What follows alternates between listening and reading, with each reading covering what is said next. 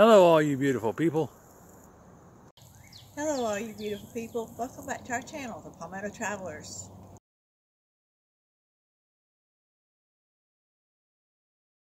So Mr. Owl, are you ready for your continuing job position? I hope so. We're ready to get this garden started. This is the bed from last year that we used. I've got it cleaned up, pulled some weeds, got a few more to pull, but she's ready to go. Probably put down a little bit more soil this year. As you can see, that plant right there, that's an avocado bush. Looks like it's dead, but it's actually, I don't know if you can see it on the other side, it's actually coming back. So I'm pretty happy about that. I got some green onions in the back that you can see in the back there that's coming back up. We're pretty happy about that. So, hey, it's starting to look pretty optimistic. I'm always cautiously optimistic when it comes to gardening, but hey, you got to start somewhere, right? So, I've been spending some time in the backyard getting it ready. As you can see, I've got our hummingbird feeder up, ready for the hummingbirds.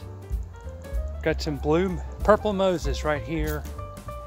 I don't know what the name of this is, what this plant is actually called, but this plant came from my wife's side of her family that belonged to one of her aunts, her Aunt Nancy. So we just call this plant Nancy. So y'all say hello to Nancy.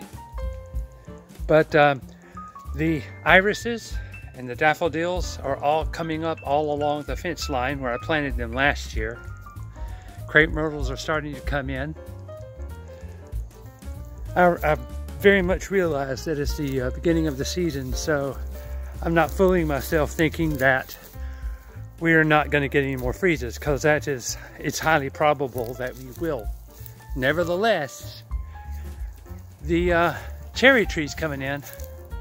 Sorry, I don't have my gimbal on me, so I'm a little bouncy. This is my first one of the season, and those are my daylilies coming back up. Everything's nice and clean. I've been spending a lot of time in this backyard getting it cleaned and ready for the springtime, and the daffodils and the irises along my fence line are coming up. The Chinese flower bushes are in full. They're coming back in. They had a hard freeze and killed a lot of their blooms, but got the patio furniture out, as you can see. So yes, even got the back of the house washed. So lots of points for me, lots of brownie points for me. Yay. Nevertheless, the yard's looking good.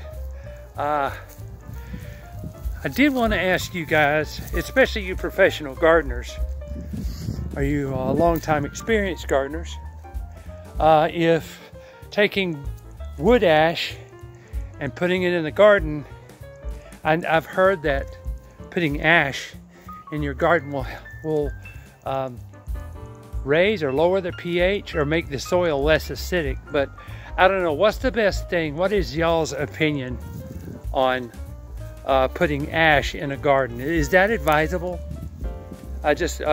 Whatever your ideas are, please leave them in the comment below. We are just getting really started, and hopefully we'll have some more gardening videos here real soon. That's my little aloe vera plant that I just got started a couple years ago. Finally starting to grow.